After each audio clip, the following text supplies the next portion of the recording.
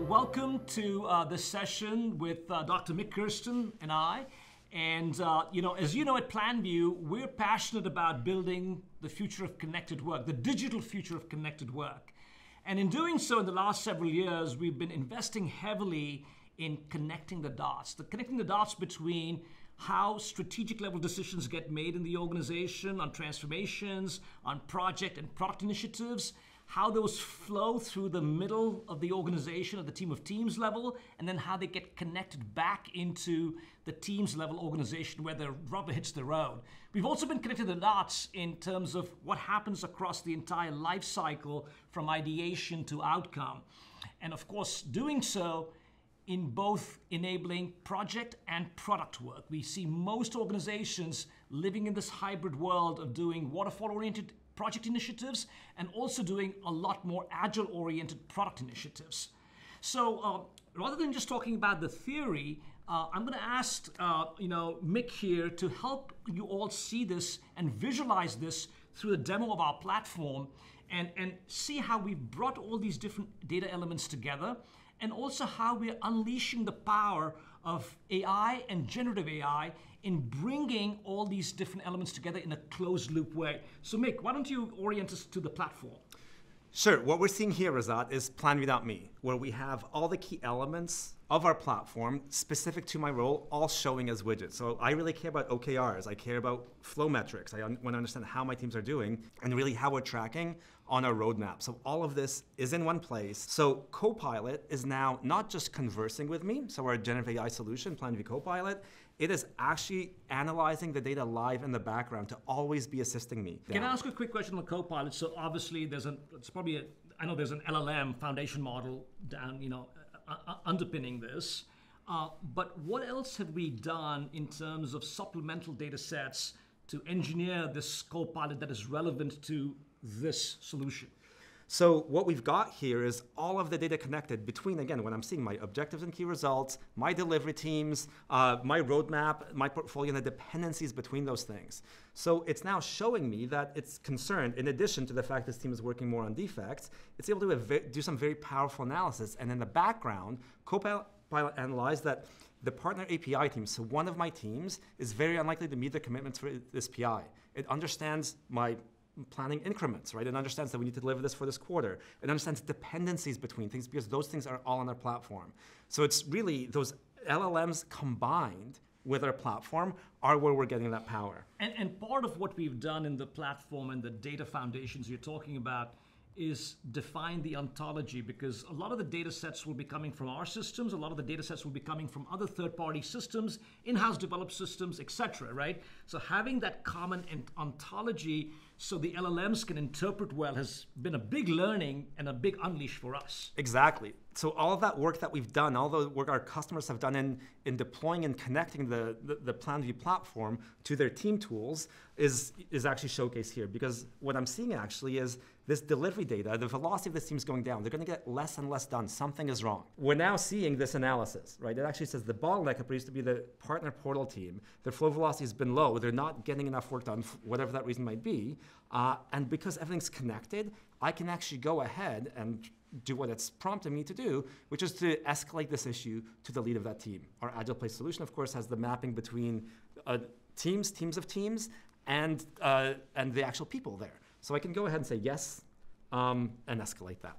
Not only have you understood, the needle in the haystack problem, what is causing this decline in the flow velocity, but now you've also taken an action in notifying people who are relevant to know about this. Right, exactly. And I think right now in Planview.me with Copilot's help, I see the problem, but of course we want to close the loop on solving the problem, on actioning it. And in this case, Evelyn, the VP of engineering responsible here, we really need her help, right? So let's go into her view of the world, which now is in Planview Viz. She's now been notified that the partner API team is, again, extremely likely to meet their commitments, and she needs to help us identify how we're going to pull this needle out of the haystack. So Copilot's now asking if she wants to discuss, because of course it has all of that context and is really offering 2 suggestions. Either to help Evelyn find the bottlenecks, so really uncover it. Is the team overloaded? Actually, it kind of looks like they're overloaded. They've got too much work in progress. Evelyn, and with Copilot's help, can actually find a team with capacity. So Copilot will now do this analysis because, again, all that delivery data, all those issues, all the release management pieces, they're all connected. And so if a team has now just finished a chunk of work, and then Copilot will know. Wow. And how is it able to get connected? I mean, a big part of that is the connective tissue we have and sort of the patented integration to all these different teams' tools. Our customers are actually able to capture their operating model, whether it's more product-oriented, more project-oriented, some hybrid, agile, all of that. It's all defined and connected through something we call the flow fabric to the team tools. So that's key for 2 reasons. So number 1, this means that we can display all this data, both in Planview.me, in Viz in our user interfaces, but we can also act on this data. So, and that's really the really... It's bi-directional. It's really. bi-directional, yeah. So what Copilot said here is, based on this data, the Tiger team sees it's really recently completed a critical project and actually has capacity, because we see whatever tool they use, by the way. They could be using Asana for all we care, right? Whatever tool they're using, we can see that. The Planview platform sees that, so Copilot sees it. And I can actually say, go ahead and assign this work to the Tiger team. So it's going ahead and notifying the Tiger teams, but also updating the boards, the work boards, that this is a new piece of work that has been assigned to the Tiger team. That's right, exactly. Yeah. And if you squint here, you'll see that's actually doing a cost estimate, because of course in the Planview platform we have cost information. Yes. So it's giving me a heads up that if we actually reassign this Tiger team, that's not going to be free.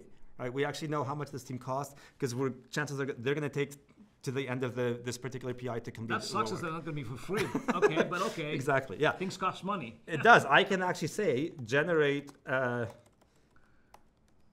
PowerPoint summary so I can show Razat.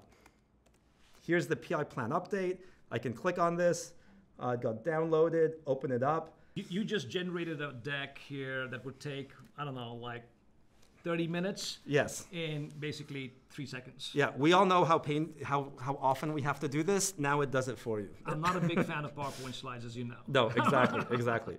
But all of that was done and summarized again in PowerPoint to be communicated, so that we can actually the key thing is that we can actually reallocate this work to where it belongs. That's amazing. Now let's think about and shift the persona to what happens at the team's level. Let's think about the software engineer. What would they like? How do they receive all this, and then how do they interface? Because they typically will not be working in Planview Viz, right?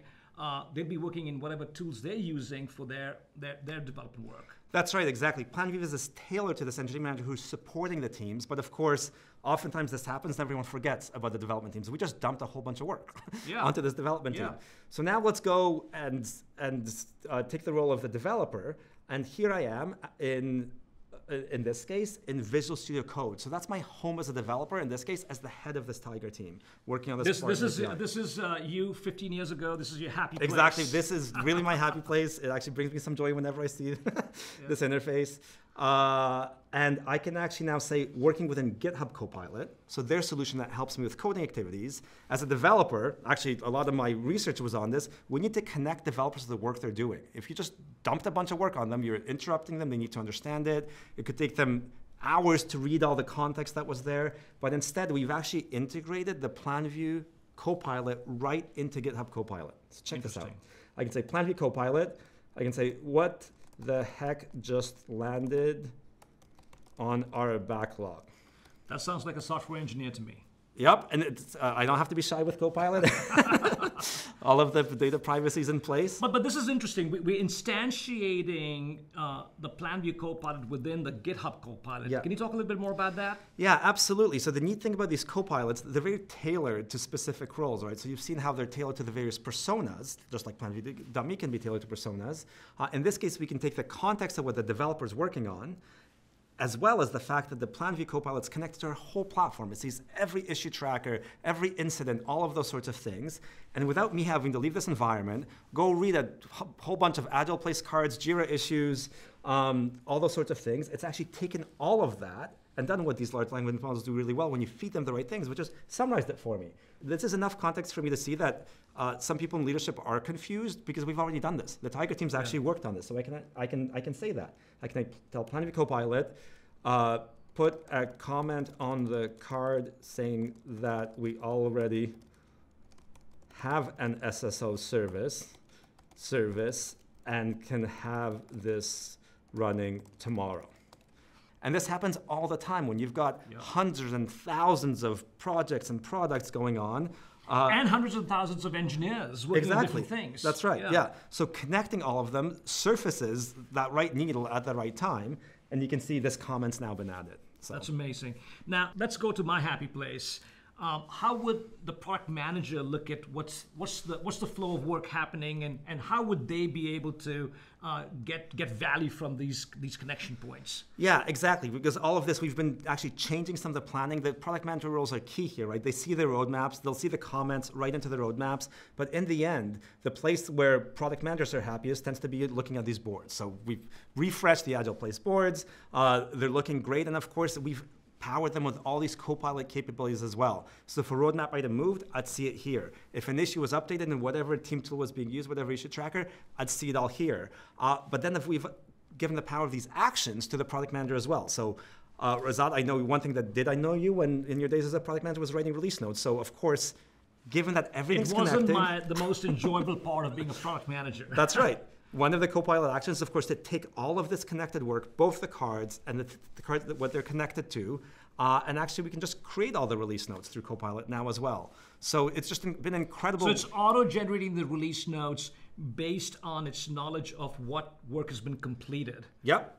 And it knows, and it's always accurate, right? So you're not getting this information from Slack, you're actually getting it from the source of truth, which is all the work that we're seeing here in Agile Place. You can edit it, of course, but the key thing is that once all the data is in the right place, all these automations, all these actions, all these insights, they become easy, which is why we've been able to innovate at this incredibly fast rate through Copilot. That's incredible, Mick. Well, hopefully you found that helpful and useful. This is really, what is the art of the possible in how organizations plan and deliver, digital work and how they innovate in their digital product development initiatives. So hope you found that helpful. Thank you so much, Mick. Thanks for that.